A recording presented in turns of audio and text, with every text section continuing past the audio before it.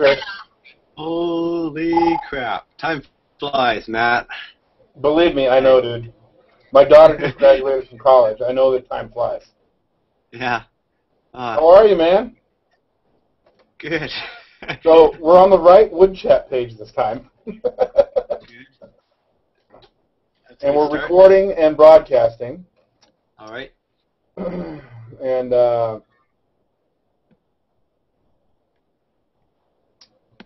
so what I'm trying to do is get people that I didn't make this a public hangout. I invited the smallest of people. And then what I figured we'd do is when somebody says, I want to share my design or something, invite them in. They can share their stuff, and then we can move on to whoever's next. Okay. So where are we going to start?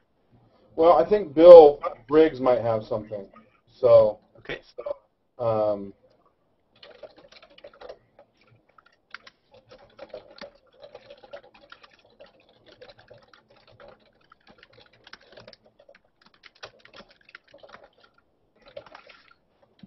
right. Boy. I've been just working like mad on these headlines. That's good. Yeah. I haven't had Twitter open for a couple of days now. I know, I haven't seen you. Yeah. That's usually always. Yeah. Oh, I've been in the zone. It's been good. But yeah, I've also been out of the loop at the same time. Okay, so let's see who's here.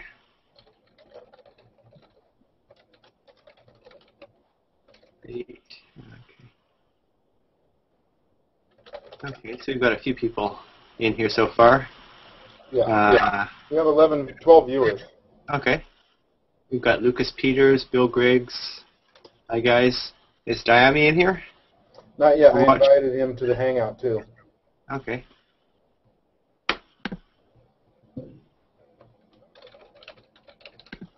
Good evening, Mark.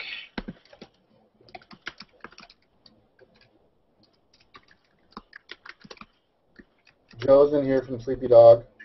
Okay, Joe Lettington. Yep. Yeah. Remember meeting him in WIA. Yeah.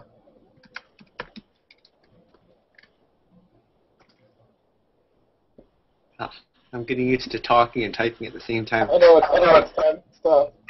Yeah. So we're having a design jam for the hour. Is that the idea, Matt? Well, I thought we would let that go as long as it could, and if people have a different topic they want to attack, that's fine.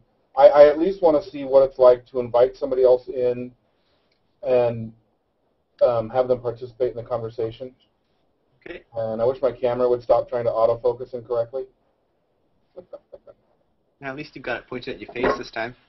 Yeah, not the top of my head. Okay, so is Bill going to join? Well, we're looking on it. Okay.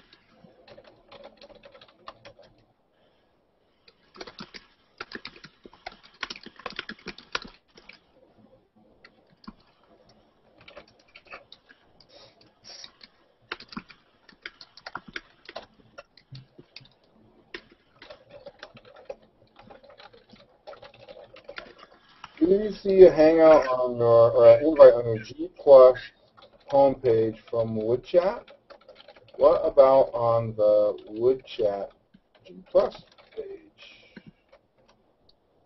I saw it in my homepage under the notifications. It said Woodchat invites you to. Oh, good.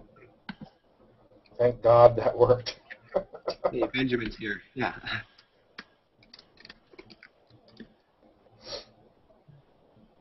Yeah, when I was finishing those mantles, I did 8 a.m. to 10 p.m. straight in the shop, no breaks for meals. But I was in the zone, man. Everything went perfectly, and I was cleaning up as I was going. It was great.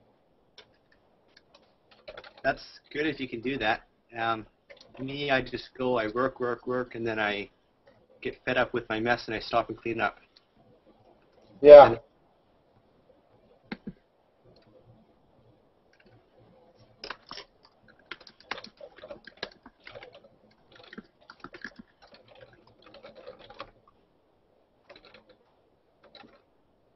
So Mark thinks that it's a little bit involved. Wood Shaper 101. Yeah. So Should we I invite don't know him if and it's ask him? up to you. You're running that end of the. Can you send an invite to him? I don't even know how to send an invite. You know. Okay. I can. Invite is Bill. Hey, Bill. Okay, everybody. How you doing? Good. How are you? Good. I lost Chris, I think. I'm still here. I think I am. Oh, there you go. Yeah. So, Bill, how easy was it to get in? Was it hard to find the invite? No, I found the invite fairly easily. I just had never dealt with this very much. I wasn't sure where you guys went after last week. Yeah. Well, there was multiple Woodchat pages, and I wasn't necessarily aware of that. So here's what we'd like to do, Bill. If you look up at the top, you can see that you can. There's a screen share button. Mm-hmm. So if you were to pull up a picture or an app, like even a CAD program or whatever, you could choose to share just that application. That would put that video in the feed for you instead of your camera. Right. But your audio's still there. Okay. So people who are watching would be able to see what you're sharing, and we could have a discussion about it. What Chris and I will do during that period is facilitate the discussion and make sure comments in the video make it to the tweet chat. Okay. If you have something to share, go ahead. Yeah, it's kind of interesting. You're going to try and do a little talking while you're typing and everything. Yeah, Chris and I are finding that's pretty brutal. Yeah. No, it's not that bad. Just gotta get used to it. Yeah, you'll have to excuse the office right now, I guess. The lair is probably a better term for it. In bad need of some attention.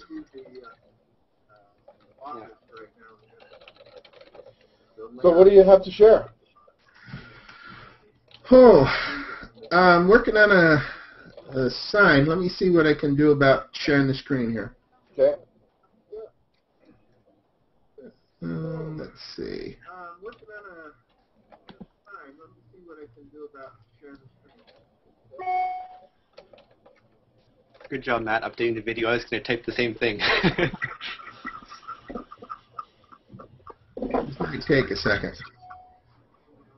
Sure. And Bill, we'll get a link for everyone on the Twitter platform only. Bill, we'll get a link for everyone on the Twitter. And Bill, we'll get a link for everyone on the platform only.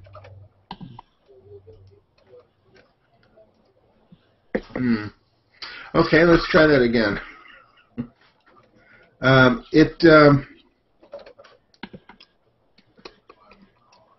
Let's try this. Okay, let's try that again. If you're also watching on YouTube, but you're in the Hangout, you have to mute your YouTube. Okay, let me do that. Otherwise we get continual feedback. What are you seeing on the screen? A.Y. Holsteins. Perfect. Okay, so I'm going to stop that for now, but let me mute the other one. What are you seeing on the screen? A.Y. Holsteins. Perfect. Okay, so let me stop that for now, but let me mute the other one.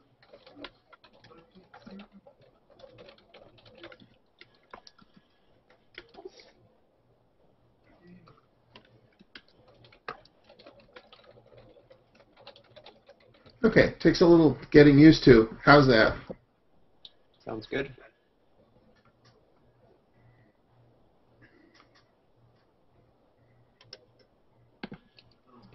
Did it freeze my video?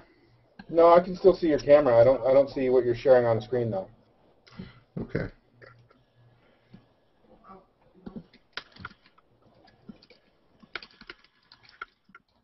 Doing a little work with Photo VCarve, which is a program from Vectric.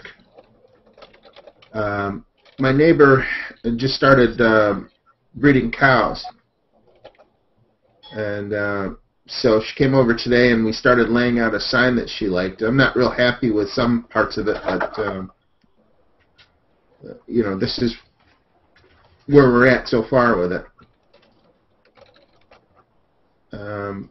Are you familiar with photo V carving at all? Mm-mm. Hey guys. Hey, Scott. You basically, the router cuts a little hash pattern, deeper in some places and not so deep in others.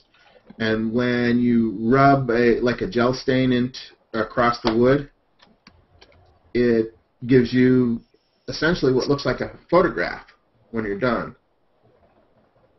So that's how the cattle head will be done, and the rest of the letters and everything will be done with V carving.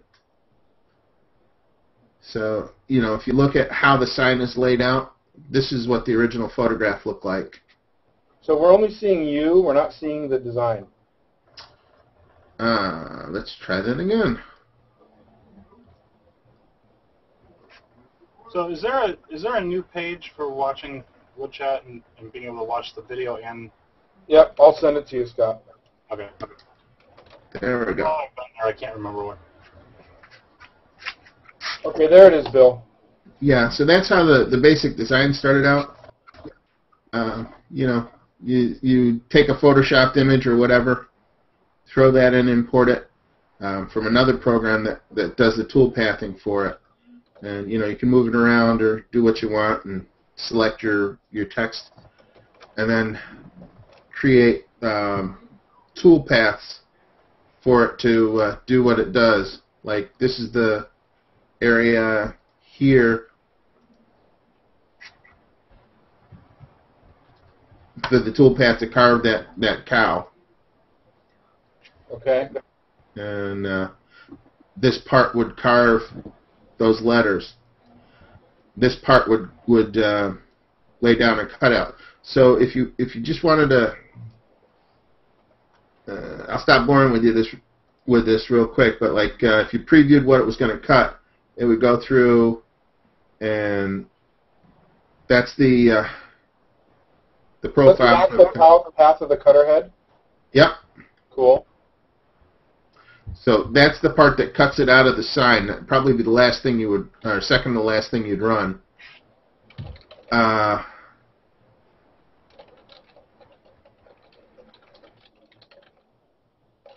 Having some lags because of all the processing going on.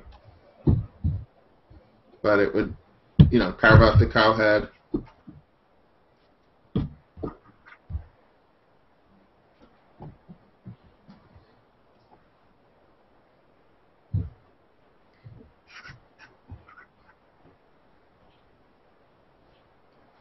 Bill, this software, is it free? It's not free, right?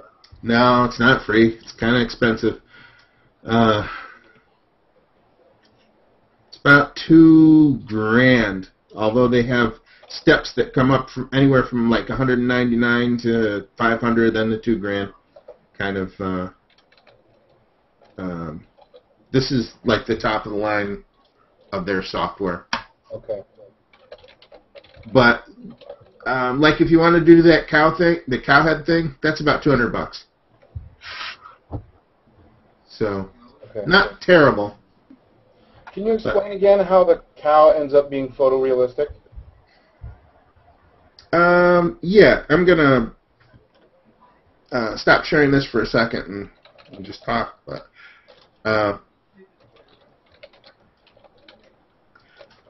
essentially, what you're doing is you take an image, a JPEG or a GIF image of whatever it is that you want to do. You put that into this program, and you set a few parameters, like how deep you want it to cut, what size cutter you have, that sort of thing. And it does the processing, and it'll generate the tool path for you. Mm-hmm. Okay. And then you can manipulate its size, its position. You can flip-flop it, upside down, rotate it, that sort of thing. So, pretty cool stuff. And then you said something about the gel stain? Yeah. To make this sign, you would take some shellac.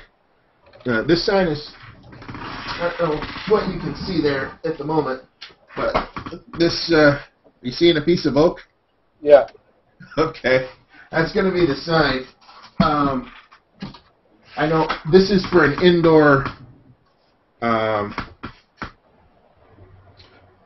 she's going to be displaying this indoors, so it doesn't have to be terribly weatherproof. Okay. You know, otherwise I wouldn't choose oak.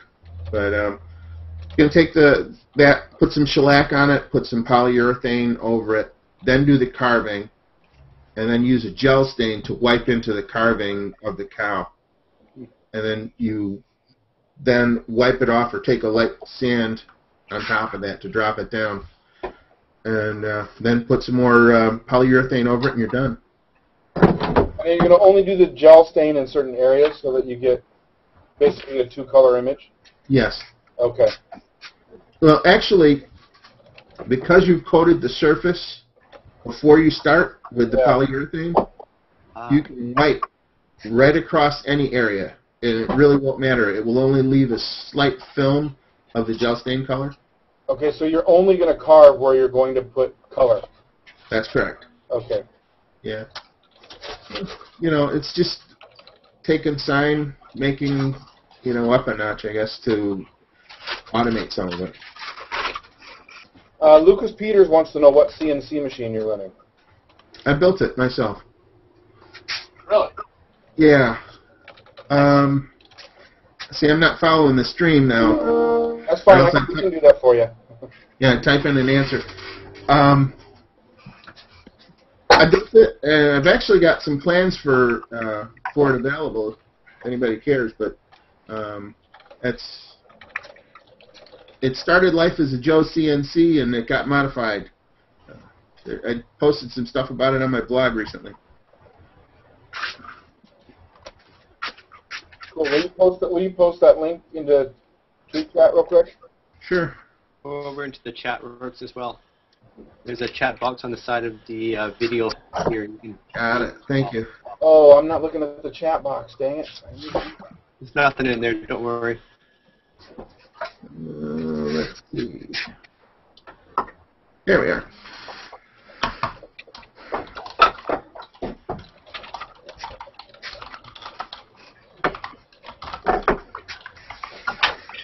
I think the top two or three stories right now, it's just, I don't know why I capitalized the first letter.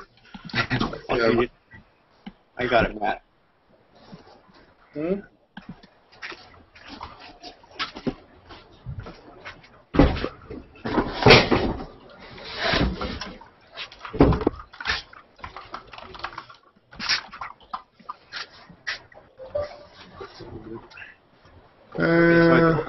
Link to Bill's website on TweetChat on Twitter. It's http://makermasters.com.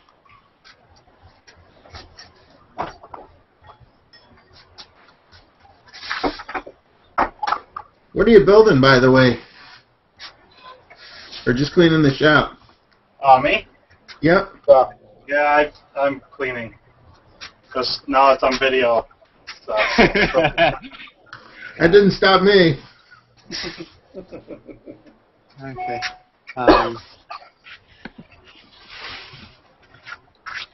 Scott, are you ready to show off some stuff here? Yeah, sure.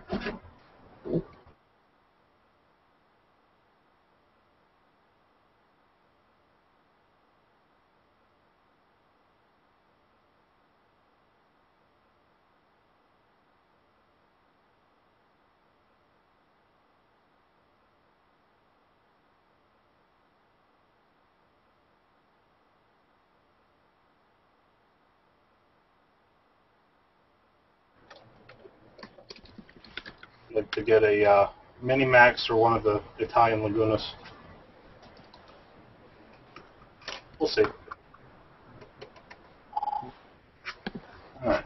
It'll probably be easier for me to show pictures than to try and hold the planes in front of the... That's fine. You can share your desktop and show pictures.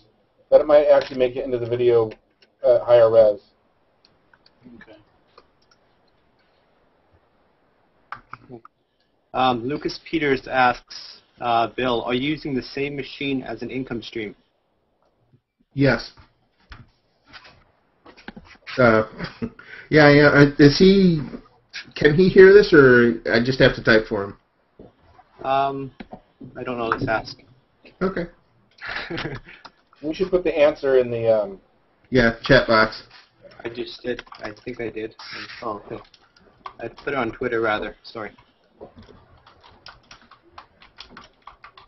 Okay.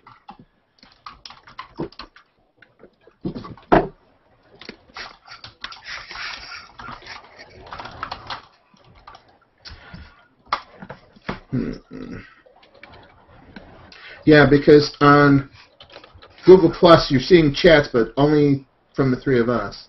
So Right. If you go to the Uppercut Woodworks page, you see the video and the tweet chat in one. I think I'm going to do some screen moving because I've got more than one screen, so that'll work. But you can really only have the audio from one, otherwise No, that's fine. you get. Yeah, I heard the delayed echo. Yeah. Okay, there, that's better. Matt, are you following the chat? I am. Yeah, it looked like the video went down but came back up. Okay. Lucas can hear us. Okay. One above that.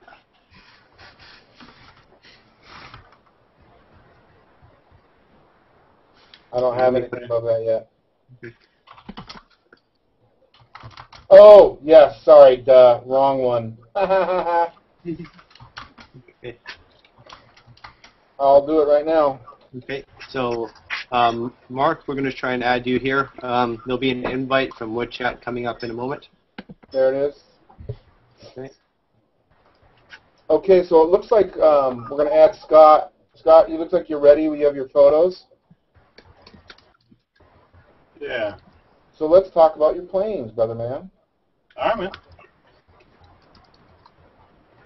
I guess the first question I was posing on Twitter that kind of brought this up was what location to put my new logo stamp, designed by Mr. John Funk _Funk himself. Let me know if these are showing up right. Yeah, they are. Yeah, that looks nice. So that was on the my dip on the top. And then the back corner.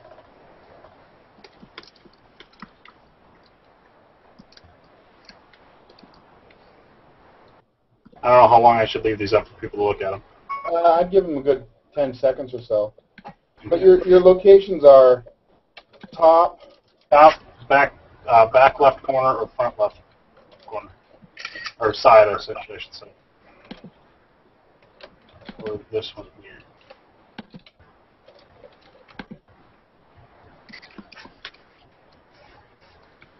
That's not really a good shot because you can't really see the whole plane, but I get the idea. right.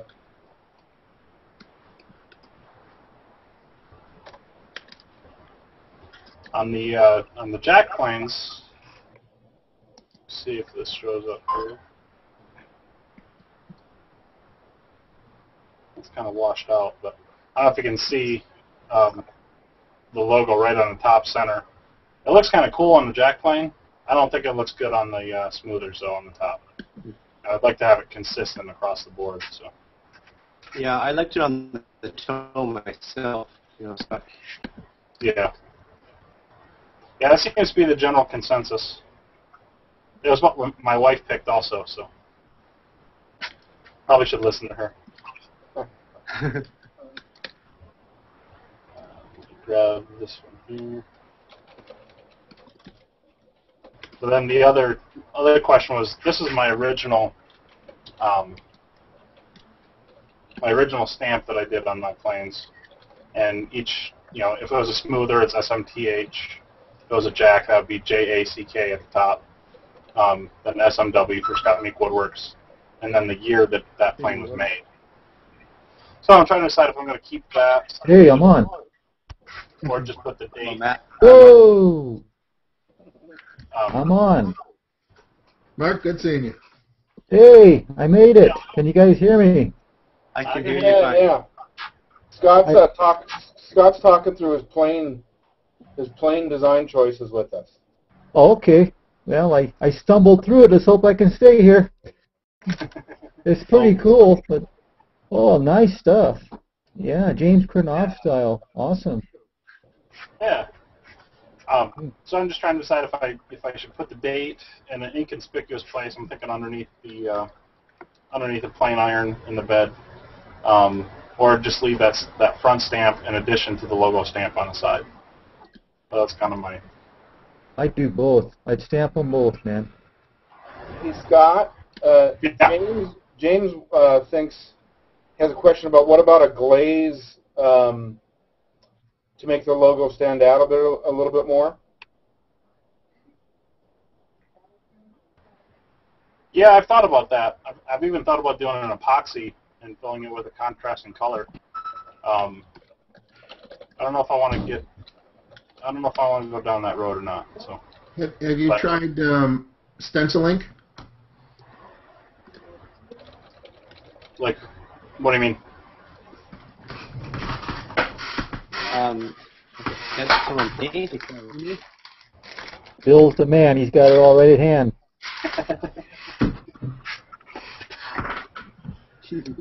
Marsh's stencil ink. Oh, Good for what else? Yeah, they sell that in like Eagle America catalog or something. Yeah. Best place I found to buy it is Drill Spot. They sell it in single cans for about $5.60. What's the name of that store? Drill Spot. Never heard of it. So I think of stencils. I think of the little cardboard cutouts of letters that you spray paint. Yeah, that's where it originally came from, but it's a very fast-drying paint with a lot of solids in it, and you could spray the area that you're going to put your mark, Okay. and then sand that area again afterwards. Or you could do it as a wipe-off if you put your protectant on first, like your whatever clear coating you're using. And there's a million ways to do it. Okay. Yeah, I think one of the things that's showing up kind of weird on the planes now is all these planes were finished before I put the stamp on it.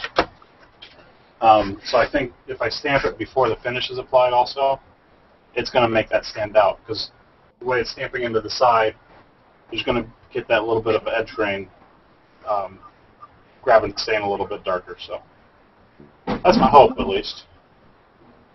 Yeah. They're beautiful. Yeah, very nice. That picture I just took the top up. It's not coming up here. How do the soles last on them? Are you using quarter cut material to get the stability in the body itself? Yeah, I mean, I tend to use a harder woods anyway. Use mesquite, Osage orange. Probably maple is the softest wood that I use, which isn't really that soft. And then my maple smoothers, I put a sole of Asian ebony anyway. Okay. The jacks don't really, and they're big enough, they don't really need the extra sole for that. But yeah, the Osage wears really well. The mesquite wears like iron. The white oak wears like iron. So. But no trouble with the bodies warping themselves? I mean, are you using a quarter cut material? I mean, it's wood. They're going to move a little bit. So there's seasonal movement in a wood plane.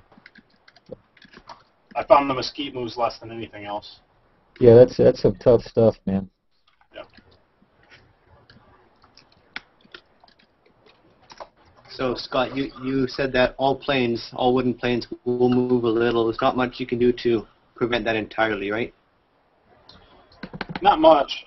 Like I say, the mesquite, I've found I hardly ever have to retouch the soles of my mesquite planes. They don't move. And when they do, it's so minuscule. I just back the blade off, and I've got a big slab of 4 pieces of MDF that I glued up together and glued some sandpaper to it, and I just run it across that and back the so. And you recommend abrasives over another plane to flash in a sole? Sometimes the abrasives can be quicker, especially if you're talking about a 2-inch wide sole of the plane, which is actually a 2-inch wide blade, so the sole of the plane is a little bit wider. So it's just more consistent with a wide piece of sandpaper on something flat. So you don't risk hollowing off. I do the same method for cleaning up old Stanleys I pick up at yard sales and stuff. I got a cast iron wing, put some sandpaper down and tune them all up, flatten them out. Works great. It feels sacrilegious to run a wood plane over sandpaper because the whole point of the plane is not to use sandpaper. Yeah. But it works. So. What grade of abrasive do you use? What grit? Like 150. Okay. Could probably get away with even less than that. So. But I had some old 150 belts that I don't have the wide belt sander anymore, or oscillating edge sander, so the belts became my sanding sleds. And that's backed up by MDF, just just by hand. 4 layers of MDF. Glued it all together. Made sure it was sitting on a flat surface when I glued it all up. And yep. It's flat. That's one heavy stable brick of MDF, man. It is. Yeah. It is. If I could find an old table saw wing, I'd probably use that instead. Right. Yeah, try a granite cutout, like from a granite countertop place. It works great. Stuff's dead flat. Yeah, that would be a good option. We just got granite countertops in our kitchen, and the area they cut out for the cooktop they gave me, so I just need to cut and polish the edges because it's not a rectangle, and that's going to be the top for my sharpening station. Yeah, it'll work great. This stuff is pretty flat. Now, Here's Scott, a plan you I'm make making just for kicks. What was that, Chris? you make mostly smoothers and jack planes and block planes. Is that correct? Yeah, there's a joiner coming soon, within the next few months.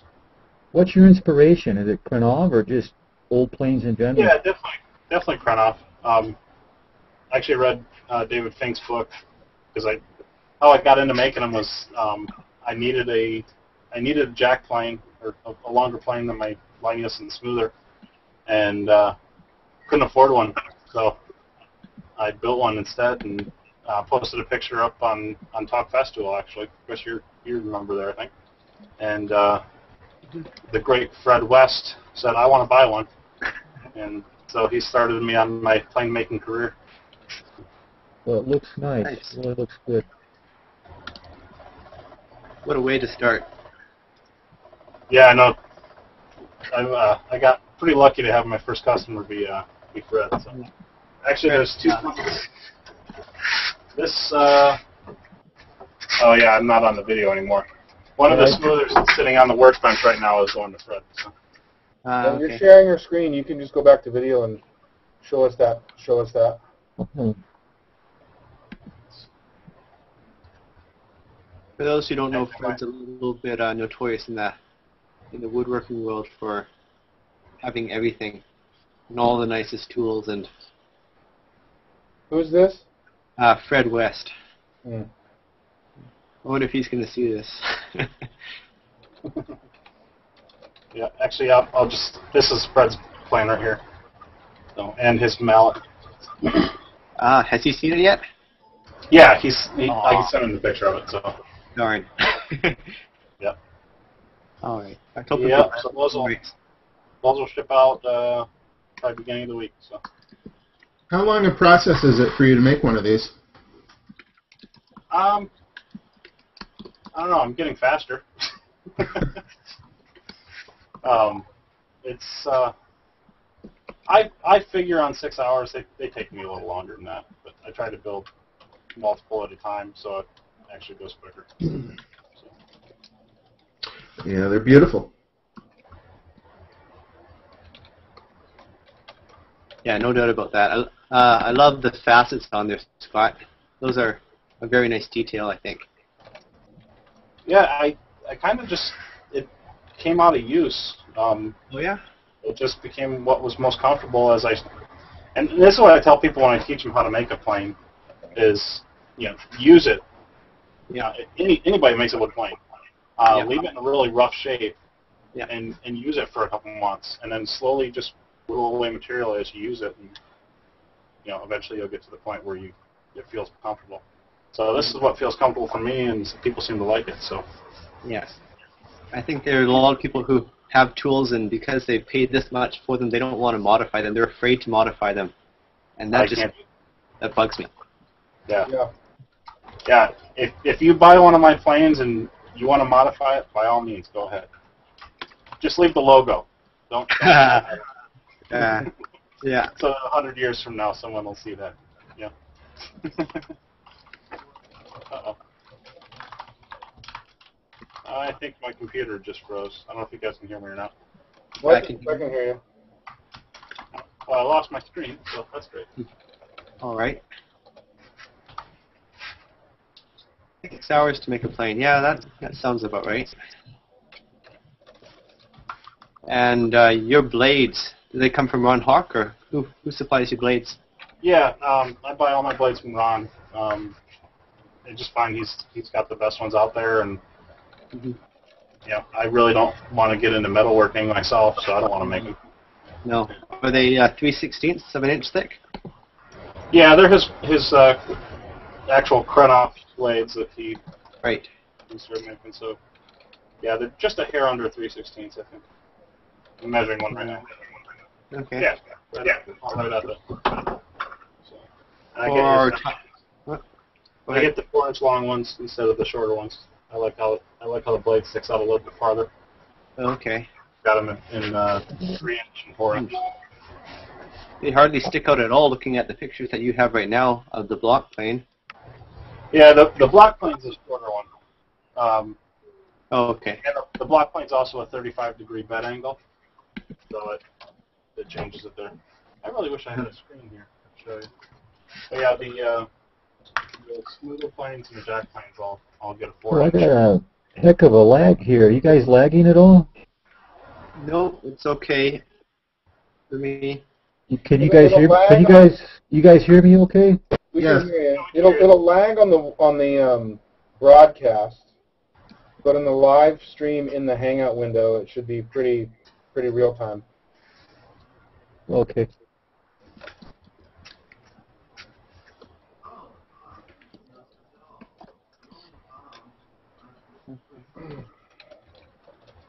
I'm going to see if Lucas is ready to share. I was just going to say one quick thing. The block planes are 35 degrees, the jack planes are 45, and then the smoothers are 50. You can also upgrade the smoother to a 55. Now, when you say that angle, Scott, you're talking about the bed angle? That's the bed angle, yes. What are they again, so I can type them? The block plane bed angle is 35 degrees. Actually, ends up being about 37 degrees. That's what I shoot for. 45 degrees for the jack plane, and then 50 degrees for the smoother, with the option of a 55 degree. And then all the blades come sharpened at 30 degrees. Sharpened to 30? Yep. And they're sharp out of the box.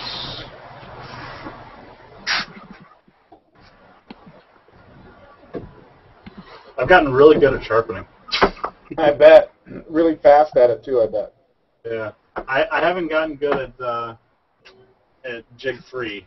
I still use a jig, but most of that's because I want to keep consistency for planes going out the door. Mm-hmm. Yeah, it takes a while to get that mastered. Yeah, I'm trying a little bit at a time. It'd go a lot quicker if I could do it without the jig, but. So, Scott, what is your preferred medium for sharpening? What do I sharpen? Flat stones? Yeah, for stones. I use the Chapmans. Okay. The glass or the... Yeah, glass back ceramics. Right. Okay. Yep. Yeah, I found those cut the fastest and cleanest for what I like. They're not as messy as the Norton stones, the regular water stones either. No, I've actually taken to the diamond stones myself, the DMTs. I like those. Yeah. Do you get a fine enough? No. I go to 1200 on the DMT diamond stone, the open type, and then I finish with strop. Finish with what? Strop, leather strop, and holding compound. Oh. All right. Stropping is amazing. You know, every time I strop, I've got 2 strop board. You know, obviously I could have just, if I'd known when I bought them that you can just make one yourself, I would have done. Yeah, that's right. Yeah. Uh-oh, Scott dropped out. Okay. Now what did Lucas say? Is Lucas ready? I saw something from him back here in the I have Twitter to stream. invite him now.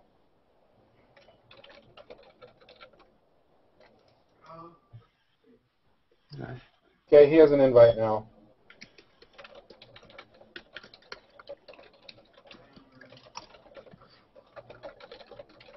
So is Bill still here? I see a black screen for Bill. I'm still here. I'm working on something. Okay, all right. I'm not sure if I'm even in here. You are. Yeah, you're here. Can What you, do you I got a big. you can see us in the Hangout. And Yeah, I can see you guys. Yeah, I see you guys. I got a heck of a lag though. Yeah, I've had that before too. Well, now I Yours got a doesn't black sound screen. too bad. Well, I'm in Colorado on vacation with my kids right now. So. Nice. Vic, Hey, how's it going? good. I see a black screen. Where'd Bill go? I'm back. He's got his screen hiding, or okay. I see Bill. It's a little tricky to keep up. There's Bill. I see him now. There he is. Vic, you got to tell us about your saw. What was going on with your saw? Well, it's when I built the bench, I had to move my bandsaw so I could resaw 12-foot long boards. And once I've moved it, I'm like, I'm not moving it back. I like it there. So, but I didn't have enough walking room between it and the drum sander, so I moved my whole saw station over 16 inches. And so I'm redoing it, basically. And you had to re-square your Excalibur? Well, yeah, because it's you're one person just across, Yeah. It's not conducive to a nice smooth move. I'm also taking the offcut side of the saw out and redoing that. We're looking for Nick. It's never been really level with the table, so I'm fixing that too. Okay. Mark, nice to meet you. Mark, Cherry, Yeah. nice to meet you. Hey. Hey, how are you? Great. I'm trying to get my thing working here. I think I'm kind of messed up here. You're working okay. Everything seems to be working. There we go. I think I got it. I think I had 2 of them going at the same time. I think I got one. Yeah, and I don't hear the echo anymore. Okay. All right. So how many of you guys are professional? How many of you guys do this for a living? Just the one. Chris? There's a difference between professional and trying to make a living. Yes. I've been a pro for 30 years, and I barely make a living, but it works. Yeah. You guys know the old joke, right? How do you become a rich woodworker? How's that? How do you make a fortune being a woodworker? Win the lottery. Start with the large fortune. Oh, Yeah, no, how do you make a small fortune as a woodworker? Start with a large portion. Yeah. Yeah. that business is picking up for me, though. I do mostly kitchen cabinets, office remodels, offices, that kind of stuff. I do a furniture show once a year that's pretty good. So. Yeah, Todd turned me on to you, Mark. Todd, Montana? Was Todd in here? No, he's probably working. Yeah, I know Todd he is. Yeah. He's always working. I holler at him every once in a while. He's a great guy. I like him. Yeah, he is. You see those designs he's done, those mantles and things? Pretty impressive. Yeah, I really love his design aesthetic.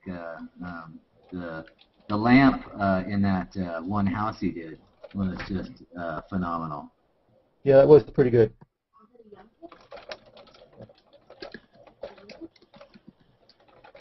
Chris, how's that table coming? It's coming. It's kind of been sidelined by molding planes, but it's coming. I got it turned over now, but I haven't started any work on the side yet. Got to make some money first, right? Got to make some money first. Yeah, I've got a few commissions waiting too. Cool. That's pretty amazing tables so far. The way that you lay these things out. Thanks. Yeah, the joinery that was a real trick. Why don't you put it on camera? It's nothing to see right now. I can pull up my amazing picture of it. Yeah, pull up your flying table in space. Yeah, it's coming. In a straight line in it, man. Yeah. That makes it hard. If you guys don't know, you can follow my website, my blog at flairwoodworks.com/blog. Enter it in the chat too. Yeah. I'll post a picture of it there too. I'll get there in a second. Yeah. Yeah, I was hoping when I was at the bending class, Chris, I was hoping that Seth would like give me some like aha on doing the joinery on that hall table, you know. And he was like, "Oh okay. Yeah, you got to do it by hand." Yeah. I was like, yeah. You mean I can't just like? There's not a simple jig that I can just, no. We gotta let Bill CNC do it for you. Yeah, I don't think Bill's CNC. Does your CNC work curves? Oh yeah. Yeah, curves are no problem. It's programming that's the issue. No, I mean, not working. I mean, like working like the inside of a curve, where you can do, like, for instance, the curve's going to be like this, right? And then I'm going to have a stretcher coming into it like this. So, you know, basically, I'm going to have to just hand cut that stretcher because there's no way to really make, not easily at least. If I was going to do like 100 of these, then I would spend the time making a jig or something, but I still don't know how I'd do it because it's you know, I'd have to approach it from the outside going in. But yeah, the tenon actually goes through. You could do the first profile with 3 axes, but what you're describing requires 5. Freedom, and I don't have mine set up for that yet. I've got the 4th axis in the works. I'm not really sure I'm going to go with 5 axes though. Yeah. That's the point, you know. That's too confusing. Just a little marking gauge and a tenon saw, and I'm good. Mm-hmm. I just like the curves and stuff, so that's what I like most.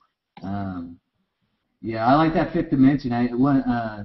Chris Landy asked what dimension was my shop, you know, instead of, you know, what are the measurements or what are the dimensions. He said, what dimension is the shop? And I was tempted to write him back and say, oh, it's somewhere between the 4th and 5th dimension. Captain Kirk beams into your shop. Hey, I need to order, you know. Oh God, yeah. We had a big discussion about the TARDIS the other day, and it's like, yeah, if you know, but if you had the TARDIS and you actually worked, see, there's a table in space. Check it out. Flying table coming at you.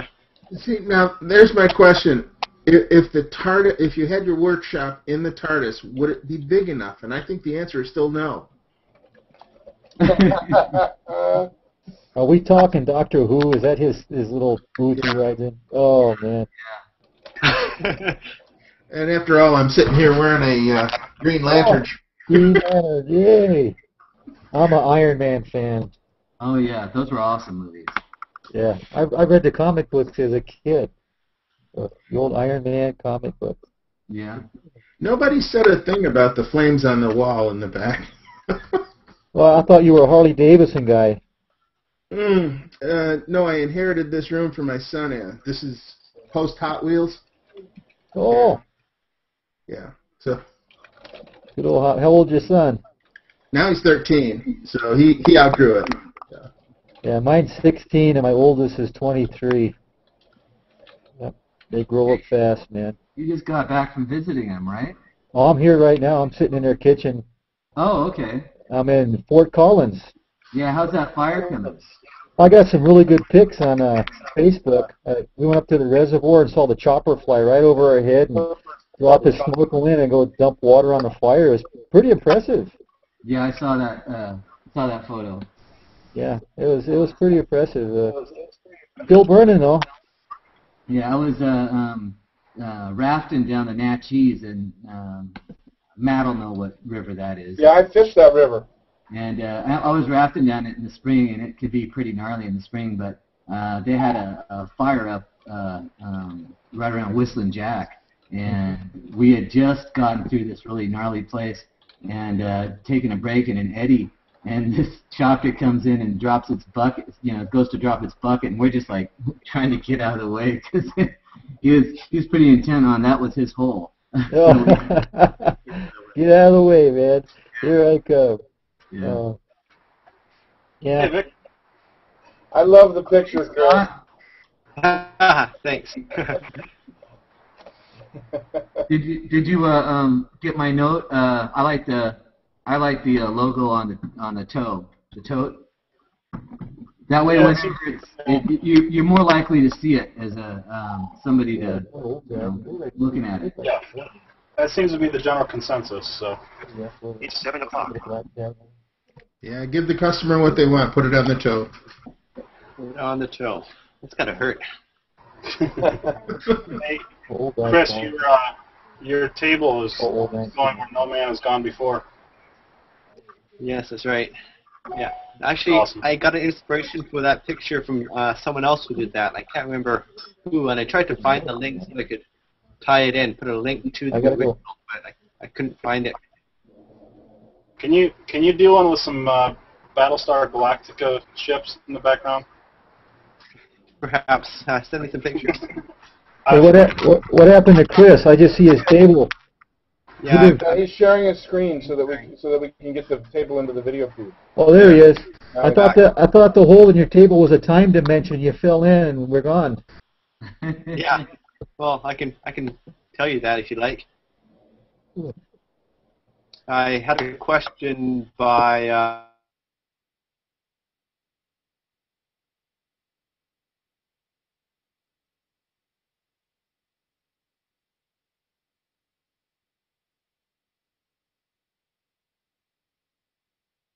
about the Sheelix cutter head I just installed, asking what he thinks of it, what I think of it, and if it's worth the expense. And I don't know, have any of the other guys used Sheelix head or installed one? I've seen them. They're expensive. Yeah, they are. I was thinking about putting one on the. I can never remember which one. You know, the two DeWalt's I have. One's the 34 and one's the 735. I was thinking about putting it on the squat one because I really love the cut I get off of my my Grizzly with the spiral head. And the Sheelix head's supposed to be a little bit better. But I don't know. There was a review though where they said that they're basically the changes, the differences between the less expensive heads and the most expensive heads aren't really that much. Well, yeah, I don't know about in practice, but in reality, it's got the shear angle the Helix does, so it's more of a slicing cut. It's supposed to do better on more difficult grain. I don't know if anyone can testify to that. I've never used one. All I've done is flip the knives for a customer once. When I was at Asheville Hardware, did a service call, and they had me flip all their knives for them. But he called you to flip his knives? What's that? He called you to flip his knives? Well, I had to do that. It was a female woodworker, and she had hand surgery, and I did that on the joiner, the planer, and tuned up the bandsaw, and tuned up the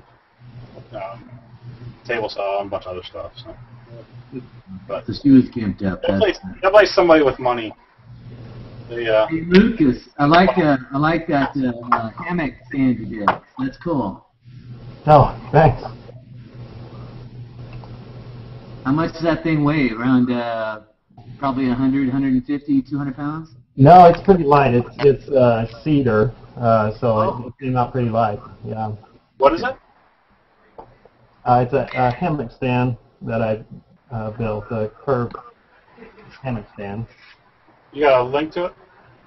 Let's see. Yeah, give me a second. Yeah, one thing I'm noticing about doing the Google Hangout along with the Woodchat is it's very difficult to take the time to actually tweet something or, you know. Yeah. I'm getting used to it, Bill. I think I've got it down pat pretty well. Yeah, well, I was waiting for my computer to load up. I was on my tablet following through on the Twitter. Yes. I couldn't believe how much you guys tweeted about all the things I was saying. I wouldn't have had time to tweet it and talk it. I can only do one at a time, man. It's like scratching your head and rubbing your tummy at the same time. Yeah, Chris is still young. I mean, when I was Chris's age, I was dispatching for FedEx. So I was like talking to somebody on the phone, talking to somebody on the radio, and talking to somebody in person all at the same time, and I could actually keep everything straight. Now I'm lucky if I can keep one thing straight. I hear you, man. The older I get, the less I care about it, you know? One thing at a time. I had my face buried in a spreadsheet all day, so I was really happy to get home. Drop that link on the Twitter feed there. Oh, here, hang on. Should be coming through. Okay, I see it.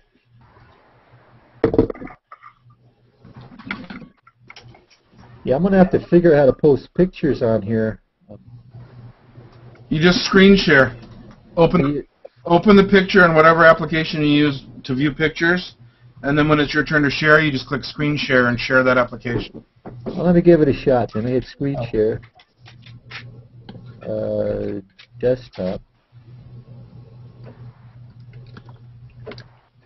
Yeah. I'm trying to find the review, Chris, but I believe it was Fine Woodworking that did a review of the different spiral Helix cutter heads and found that there's really not much difference between the low end and the high end. I have the Grizzly spiral cutter head on my joiner and on my planer, and I love the fact that I never have to change knives again or sharpen knives. Yeah. I just turn that tooth around and I'm good to go. Yeah. Yeah, but Chris, you're not talking about replacing a spiral head with a Helix. You're talking about replacing regular knives with a Helix, right? Yes. Yeah, I get it. That makes sense. Just saying if you can buy the cheaper one, Mm. it just depends on what the price difference is. Yeah. What do you want your retrofit on? What Is machine? Is it cheaper to retrofit, or is it cheaper to just buy with it already in it? It depends. Some tools you can't buy with the Helix already installed. Okay. Um, I know Greg's looking at getting a 20-inch planer for our shop, and yeah, nice. that's the way to talk about getting the Helix head. It'll be probably $2,000 or $3,000, but they're not cheap when you get big planers. Yeah. The difference is the DeWalt cutter head is 13 inches in length for the cutting section, and it's a small diameter. It's about 2-inch diameter or so. The big planer heads, they're maybe 3 inches or 4 inches or bigger. So it's all the mass in there and the extra length that's added expense. More knives. And, yeah. More cutters too. Yeah. Chris, that hammock's amazing, Lucas. That's very cool. Thanks. Yeah, it was pretty easy to do, really. You know what I wish they'd bring back was Powermatic used to make their planers had a knife grinder right on the top of the machine, and you could those were great. Those knives you just ground them right there and put them back in. Those were the days, you know. But now I got to take it out and send it to a sharpener, and I don't know. I think I used one of those machines back in the 70s or early 80s when I started. So there's Mm-hmm. Well, that's a nice feature to have. So Lucas, tell us about your hammock. Okay. Let's see. Let me see if I can pull up some pictures. Can it support a hefty guy like me? You know, I'm not sure. I've tested it with me, and my wife refused to get it on it at the same time. So I don't see any reason it would. Was that because she didn't want to be close to you, or she was worried about your construction? well, I just finished working on it and smelled a little, so that's probably. I think the key is will the tree hold you up, or patio posts or whatever you got to hook up to. I've seen those come down a few times. It's like I saw one like that in Fine Woodworking it was like a dragon boat. You guys ever see that in the back of one of the really old issues of Fine Woodworking? Oh man, I wish I had my library. I'd put it on for you. It's like a Viking ship with a dragon's head and tail, and then a hammock sitting in the middle. Somebody said that they thought it looked like that, and it does kind of creak like a boat when you sit in it. So. Oh, it's nice though, but it's the same kind of concept, Yeah, but basically it was just several laminated curves. I just got some cedar 2x4 and stripped it up, and let me pull up the. Well, that should hold about 4 or 5 fat chicks, don't you think? I don't know where you get those to test it with, but. Well, just come to Milwaukee. There's plenty of them.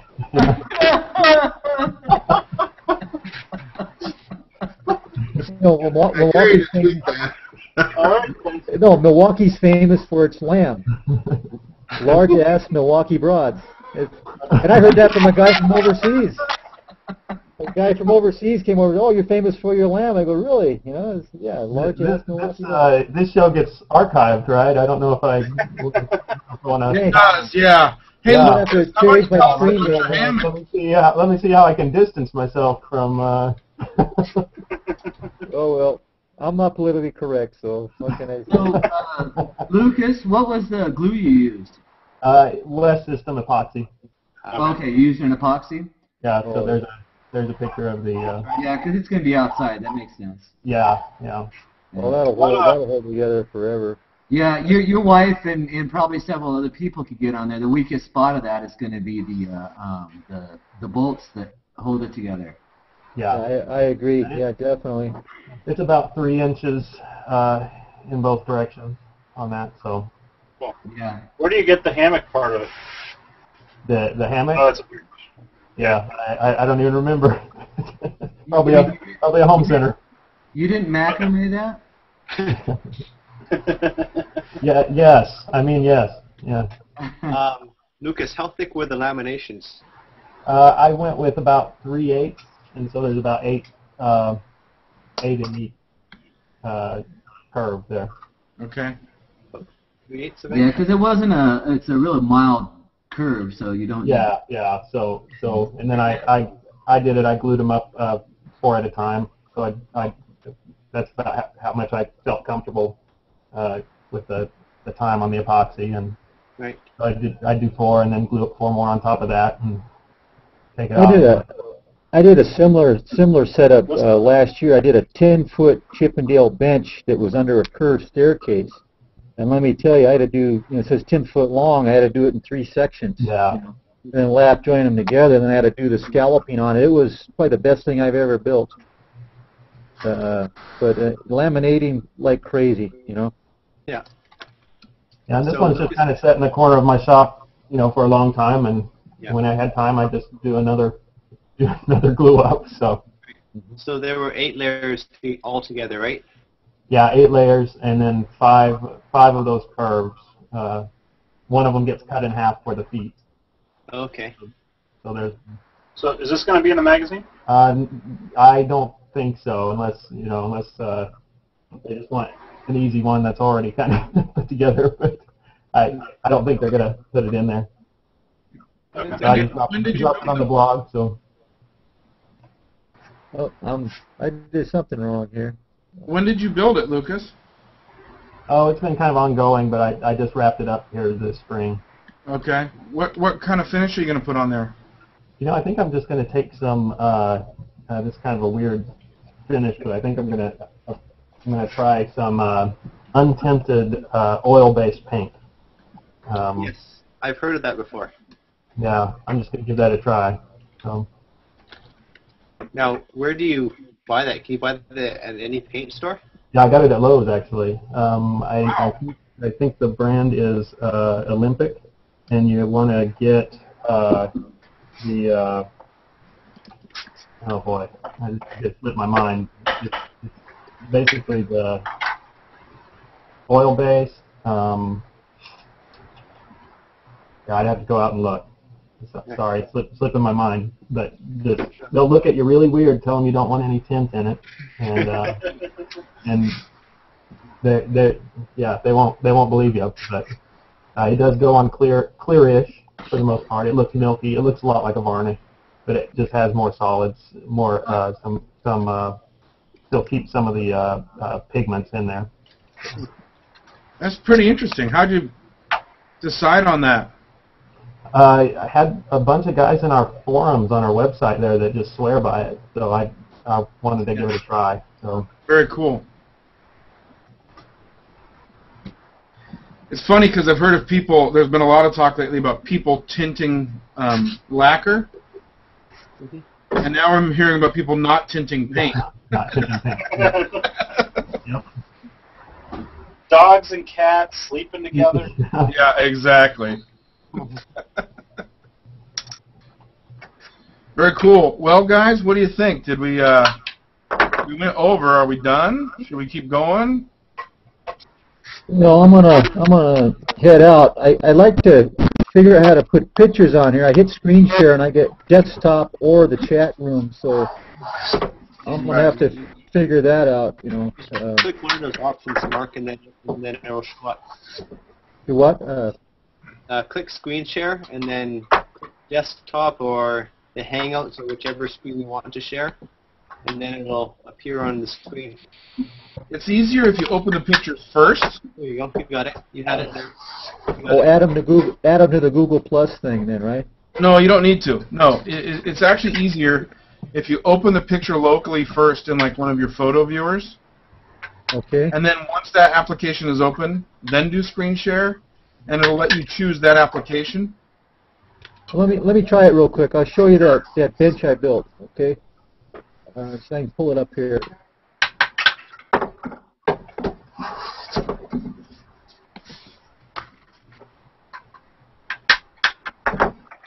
Okay, here we are.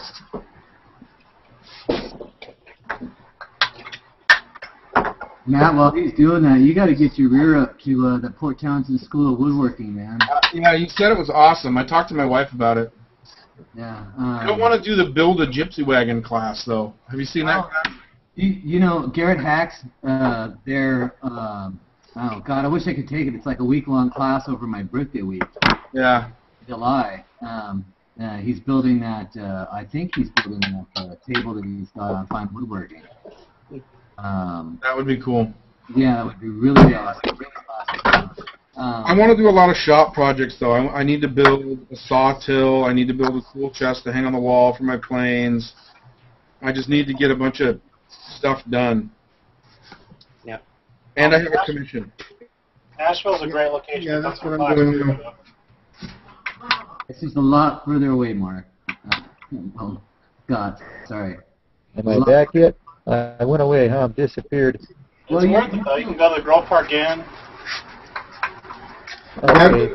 Most of the things I've been building lately have been stuff for the shop, you know, cabinets and like that cart for the cyclone separator for the dust deputy. Right. Stuff like that. So, yeah, I always feel inadequate when we get on these things and you guys are showing these fantastic pieces of furniture and everything that you're building, and I'm building fixtures for the shop. Well, that's okay, Bill. Everybody does it, dude. My project, you know, is, I mean, one of the reasons why I'm dealing with the table saw right now is because I'm finally going to build the outfeed table, which is, you know, it's an outfeed bending assembly router table. Right. So, you know, real basic. Yeah. Torsion box on, simple carcass. Yeah, I do most of my stuff with the tracksaw. I don't actually have a table saw. I think I did it. I think I'm there. Woohoo! You're close. Is that it? Oh, Now okay. just open one. Yeah. That's my Chippendale bench, 10-foot radius. Can you double click? Can you open a photo there? Double click it so it's bigger. Okay, I'm a computer dummy, man. I'm gonna have to go back. Let me go back to screen. No, just double click on it. Here we go. Double click. There it is. How's that one? There you go. Much better. There we go. That Okay. is gorgeous. Yeah, that was a $9,000 job. Wow. Very nice. I did that in a mirror, a 3-ring mirror for a school. Really good commission. Both of them was $9,500 commission. So that was fun. Those are drawers underneath. Bird's eye maple veneer. Yeah. What's the finish on that? That's just pre-catalyzed lacquer. I had to make it kid-proof. It's to elementary school. So Oh, gotcha. yeah, that was Tell us about the coffee. hand carved, all hand carved. So I'm still working on it. I did a Scots foot, which got more of a flat bottom on it. And then the backs, if you look, those are all they're curved walnut laminations with bird's eye maple front and back laminate on it, and pierced and all routed with a cove to give it some effect. Right out of the Chippendale manual, those backs are. I had a computer guy blow up a design for me out of the book so I could lay it, make a pattern out of it. And then the crest rail was just all done freehand. Because of the curve, when you start getting on the curve, you really got to pay attention. It almost goes compound on you when you try to, do all your joint cutting and things. So, but anyhow, it was a good job. It doesn't look like it's 10 feet long, but it was big. We could barely get it in the back of the van. It looks pretty awesome. Yeah, and like I said, underneath the seat is a drawers. You push and they open up. So Push to open. yeah, Nice. push. Are But those the backrests between the each of the benches? Are those curved or flat? It's all radiused. I had to make a jig and laminated them all together on a jig and Wow. and pierced them. It was a challenge. It took me 3 months, but I got it done. So, but it might lead to some more commissions. It's a real traditional school, so I beat out a bunch of other guys. Have you guys ever heard of Michael Dorr, the chair maker in Wisconsin? Yeah, Michael Dorr is his name. He's like a Sam Maloof kind of guy. He was asked to put a design in, and about 9 other guys, and I beat them all out with his traditional design. So it was a real privilege to get it. So. Yeah. I think it looks beautiful. Oh, well, thank you, you guys. Yeah, I'm gonna try and put the matching mirror on with it. So let me see if I can stumble through this again here. So. Just click next.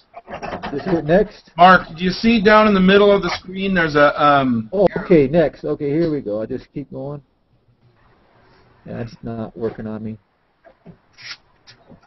Yeah, the blue arrows left and right. Yeah, let me see. It's not It's doing a it. blue arrow with a vertical slash at the end of it. Yeah, it's not. I'm clicking on it. It's not doing anything for me. And just close it and reopen the next one. Yeah, I'll just exit.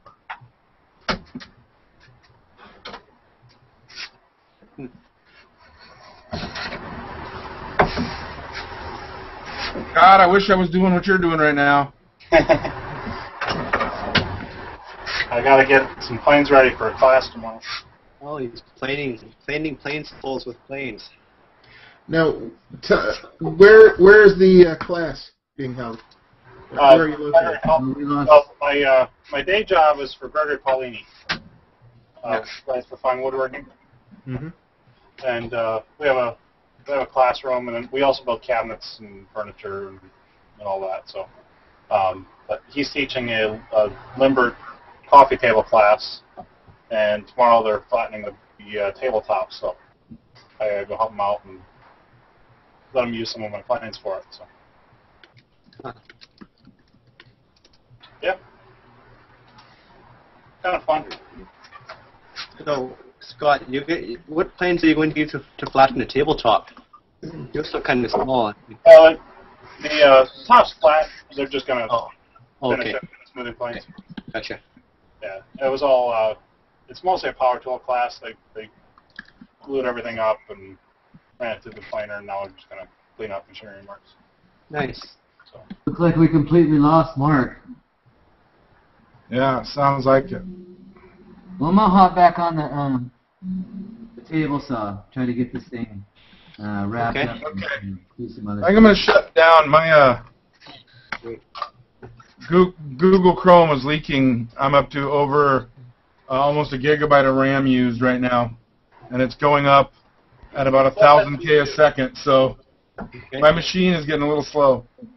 Catch you guys later. See you guys. Thanks.